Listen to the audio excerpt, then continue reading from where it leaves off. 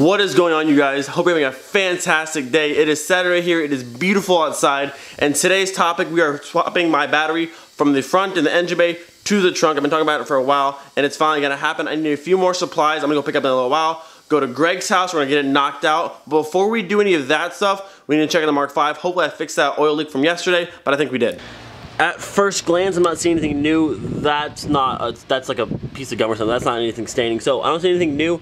Got the car jacked up. I'm gonna go underneath it real quick and see, but I think we're good. So very good news. Just got underneath the car, put it back down now. There's no oil dripping at all, so we effectively fixed our problem. Thankfully, it was just a loose oil filter, nothing more than that. Now I can throw some more oil back in it. We're about a quarter or so low, and we'll be good to go.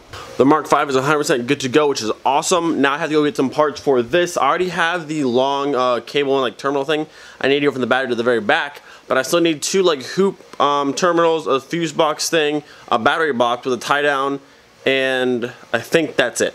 This is what I have now. This will be going from the front to the battery in the back, and I need another one of these fuse boxes right here. I need two more terminals, and then I think that's it. But yeah, Danny was so nice to give me this, so that would be going from the front to the back, and then I need a few more things to run from this terminal here down to the starter, and I'll need another ground for the back, but won't be too hard.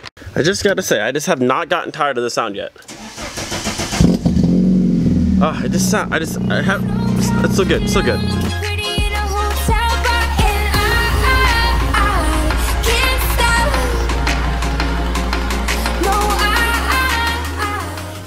Alright, this is my first stop here in St. Cloud at a place called Todd's Audio. They do a lot of music, stuff like that.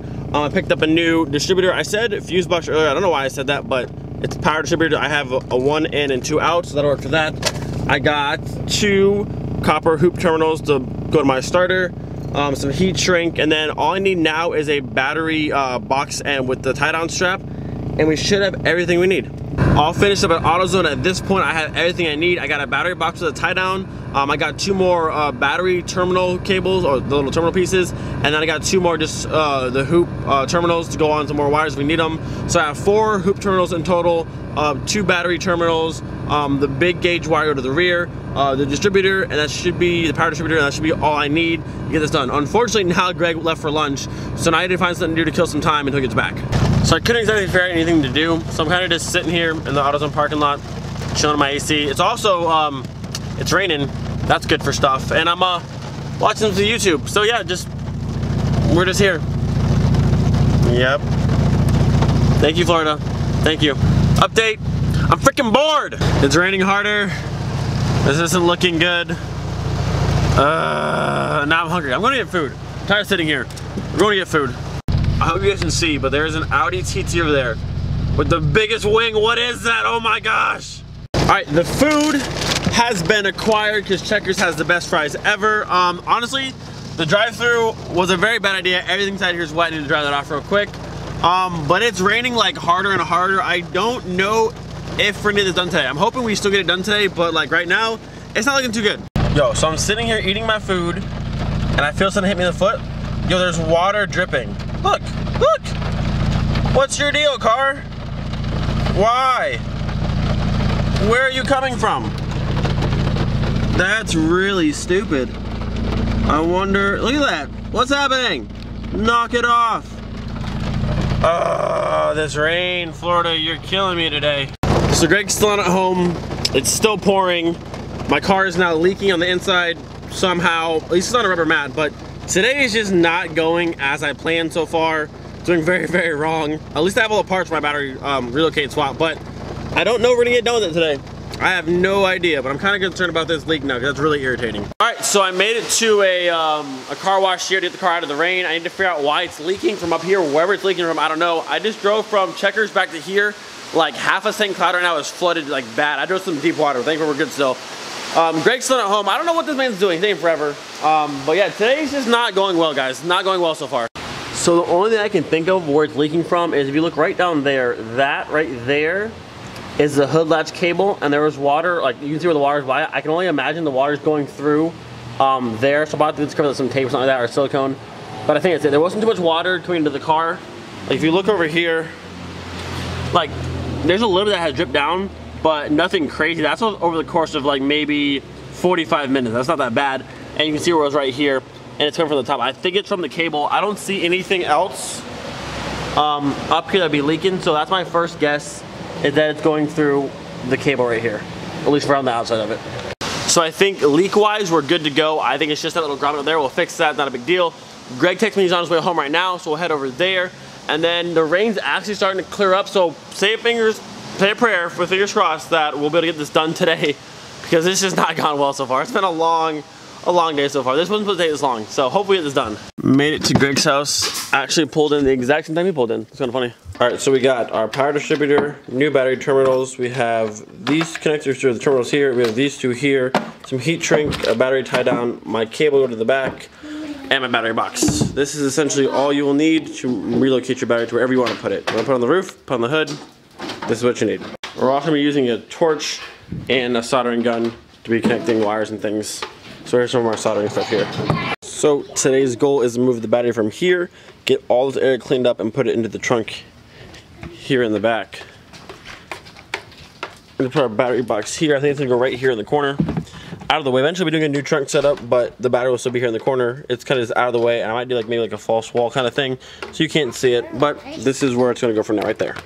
The first step in relocating your battery is to take your battery out. For the Mark IIIs, you'll need a 10 for the terminals and a 13 for the battery holder down there, and then it comes right out.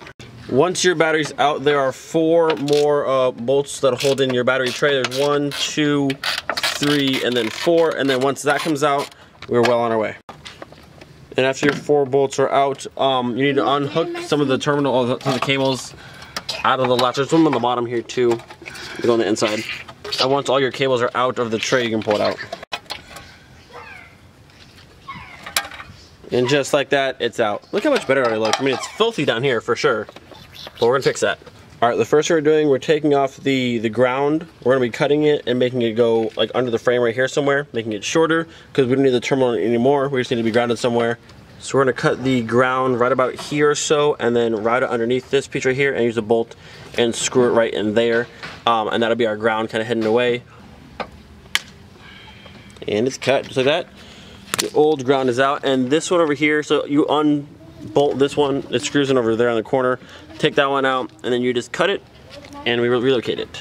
Also make sure wherever you're putting your grounds, you want no paint on the area, you want bare metal. If not, you'll have some problems. So make sure wherever it is, sand it out really good, get all the paint off before you grind it there. This is our ground cable. You can see the side that goes to the starter has the terminal on it.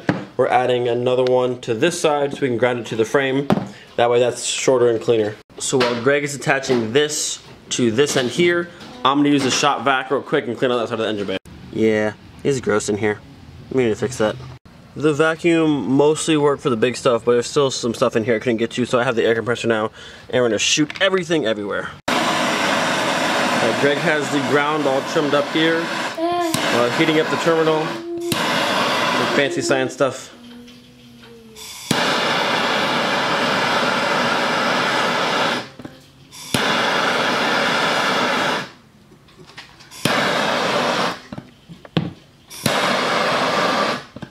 It's very hot. Nice. So what we did with this, Greg filled up the entire backside of the terminal with solder. So it's up to the top, then you heat it up again to make it liquid.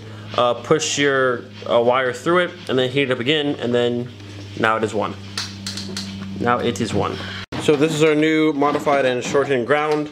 The original one going to the starter, the new one that's gonna be going to the frame.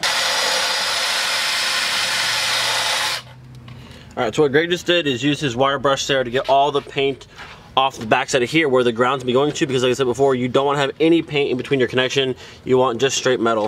You can drill new holes for the grounds. We're just using the existing one for right now. It makes it a little bit easier, and one of the existing bolts, but you can put the ground literally wherever you want to put it. Alright, you can see the top here, but you can't see the ground wires right there going up and around and right underneath here. So super sneaky, out of the way. And now we're going to be getting into the power side of it. We're not using this anymore because that doesn't work. That's the alarm for the car, or the hood latch alarm. So that's coming off. And then these two, right, the top two need to go to the starter? Yep, they'll be connected to the starter. This one, we don't need any more because this is going to be run to... So the big one's going away. The two smaller ones are getting hooked into right up here by the starter. And then the rest of it's going to the back. The positive is now out. And now we just need to reroute these two to over there, and then we'll basically be done for the most part in the front until running the wires to the back, and we're almost there. And in even better news, Danny just texted me a little while ago saying he has a working reverse sensor switch. So while we're here doing all this in the car, he's gonna stop by and drop that off for me. So that's awesome, killing two birds with one stone. We'll fix the reverse lights today and swap the battery to the trunk. The day's getting better. It was going downhill really fast earlier because my car was leaking, it was pouring, it wasn't going that well, but now it's getting better. We're doing good. Right now, before moving to the back, we're kind of just trying to reroute some of these wires, make it look cleaner. I just learned that little box over there, right there, is cruise control. I didn't know that. Mine cruise control does not work, so I need to fix that. I want cruise control in this car. But that's the cruise control solenoid thing. Didn't know it was there. Every time I'm with Greg, I learn something new about these cars. These things spin and go up and down. I learned lots of fancy stuff. Lots of nice things. All right, while Greg is wire tucking and moving things and snapping stuff like that, I'm gonna pull all of my driver's side door, these out of the car so we can start running that red wire through here, through the back one, and then into the trunk to where the battery's gonna be over here. All right, we got the wire through. Oh, sorry, if you look over there, the wire is going through right Far, there's grommet there. Right where Greg's hand is. There's a grommet back there, right in there. You can see is where we're pushing the Tiny one. The wire through, and I have it down on this side, right there. I'm gonna go ahead and pull it through the car, and then get it all tucked a bit underneath here. Now we have our power cable going up here to the starter there, running through the firewall into there. Gonna go through this side, through here, and then into the trunk to the battery. And then we'll be using our power distributor thing up here, right, Greg? Yeah. To connect to those. What we're doing with this, our little power distributor thing here, we have two wires here. One's to go on the right side, one's to the left side. So both of these will go into there like that. And then we'll have one of the wires like this coming out of this side, going to the starter. That will give power to these as well. So everything will have power. And then once all this is all hooked up, we'll tuck this underneath the frame somewhere so you can't see it as well. Alright, so both of our new power are right here to the starter. Those are on our little distributor boxes down there. Most of these wires got tucked up under here. We'll do more later on. This side's looking a lot cleaner now. We're just trying to reroute some more wires and hoses to that, but that's done up in the front. Moving into the car, we have our wire all inside with these ones going to the back. Back to here, I have it underneath this and going through there. And then up around to back here. I'm not sure how I'm gonna do it through here just yet, but I have at least here ready to go. My reverse light switch arrives. And here we have a working reverse light sensor switch thing. So now that's good. While my head's all up, we'll do this today. Volkswagen, Volkswagen, Volkswagen, Volkswagen, Volkswagen, Volkswagen. We taking over. So with the wire being here, all we need to add at this point is our distributor fuse box, whatever this thing is, along with our new ground, and then one of these. We have our negative connection hooked up right there. We need one more of these. Two more of these? So two more of these. No, we got from, one more, right? Just one? One more. One more. We need one more of these from AutoZone. The ones I got from the first place are actually too small. So we're gonna need one more of these, and then we will be just about done. So bad news, this is the new sensor. This is my old sensor. If you look, that sensor is missing the threads because they're now snapped off in there. I barely torqued it down and I felt it spin and now it's all broken. So I almost had a new sensor and now I don't. I'm literally just not destined to have reverse lights for any reason. So now I gotta figure out how to get this out of there. You and Larry should not be your This is the first time I've ever seen nothing like that. I barely turned it too, it's ridiculous. I'm just not destined to have reverse lights for any reason.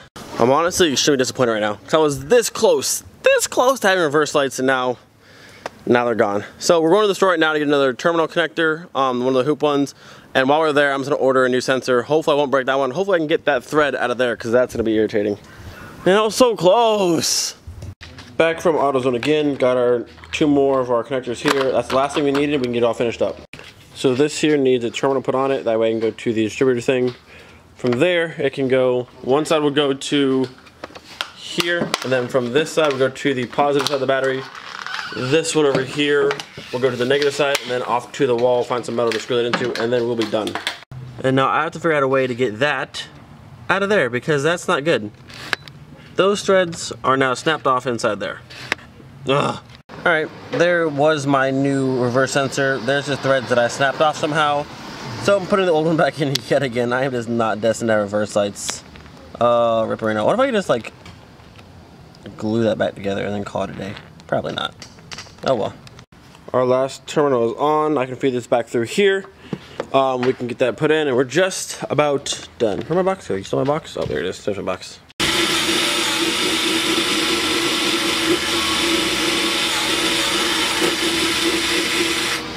We have our power coming through the side of the carpet there, going to the battery for there. Right there where we're just standing away is where the ground's gonna go. Everything will be kind of tucked away behind the carpet here and pretty hidden. Alright, now we have our fuse in place. I was calling it a power distributor before, but this is actually indeed a fuse right here. You don't have to have one of these, but the point of this is if something happens with the battery, it'll stop right there versus going to the front of the car. So I think it's good to have one of these. Now that the fuse and everything's hid back there, we have it coming through. We need to add our positive terminal to this one, and then we need to put our ground to the wall somewhere. This one right here to the wall somewhere, and then we're just about there. So close. Our ground is now in place. This is an existing hole. Like you see, all these holes are already here. We just found one of the holes that we already had and found a screw to fit inside it. So that's where the ground's going there. And then we'll come from this side and hook to the battery. Our very last thing to do is install our battery box here. These right here get drilled to the floor. 1 and 2. The box is on top of those, right, Greg? The box is on top of these, right? On top of this? Yes. And then this is my strap that goes through. These two around the box. So we'll hold the box down like that. So those go down first, drill those to the floor, put the box on top, take your strap, wrap it around said box, tie it down so that way when you're driving, your battery doesn't go flying around everywhere. That's not good.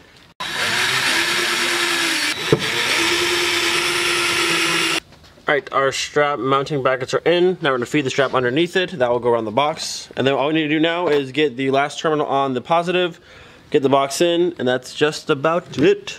Alright, the battery is in, both our terminals are on. Before we go ahead and put it back in the box and tie everything down, we're going to start the car, make sure we did this properly, and then we can go on with putting everything back together. Alright, we have lights, those work. Let's see if the car will start. Let's see. Okay, we're good. A little slow starting, but it runs. It does run. And my AC is still working, that's a good thing. Alright, so the strobe lights. Alright, the battery is completely in, the car starts. We did a proper job, thankfully. It's all tied down. I mean, for my car, I don't really need that because I'm not doing like motorsports and it won't be flying around, but it's good to still tie it down. So that's done there. Greg, with your lights on, I'm in the front of the car. This is nice. And the front is much cleaner. Sorry, it's dark, but this whole side, we'll be getting to this and cleaning it up better. I got my oil sensor back in, but I'll be going through, making this look a lot nicer and smoothed out. And let's try and clean it off first, and then we'll go through and paint it if we can. But it's way nicer now. There's so much more room for activities.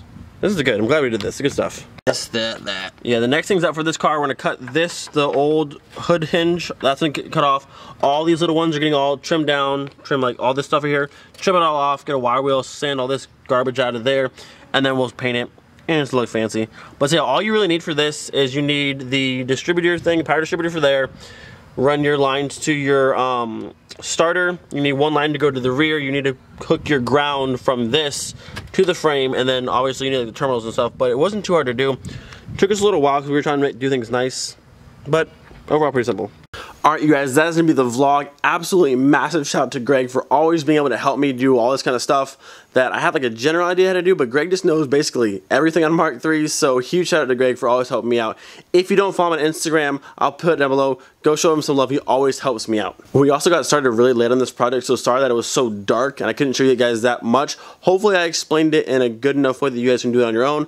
I'll put everything you need to do it on the description below, all the items that I use for mine personally, and you can do the same thing. And then tomorrow when it's daytime, I'll give you guys a better look at the engine bay and the trunk and how it's all set up. At this point, the engine bay's come pretty far. Honestly, if you've been here since the beginning of the channel, back when this is a normal ABA, there's wires everywhere, the big old airbox, it's come a good ways since then, and I love how far it's come. Still have more things to do, but as of right now, it's looking pretty nice. I love having the battery just out of the way. There's so much new space that's just all space for activities. And I'm in talks with this website right now. They have a lot of billet and polish items. Might be doing some of their stuff in the engine bay, so stay tuned for that. If that does happen, of course, I'll share it with you guys. Still got to go through and get my grinder and grind out all those little like tabs that are in there now. But it's looking way better. We degreased it a little bit. I tried to wipe it down as best I could. The original black paint came back a little bit, But eventually, once I get everything grinded down and sanded smooth, we'll be taping off the engine, like covering it up, and then spraying the sides black so it look nice and new. But like I said, that's gonna be the video. Hopefully I did a halfway decent job explaining this to you guys.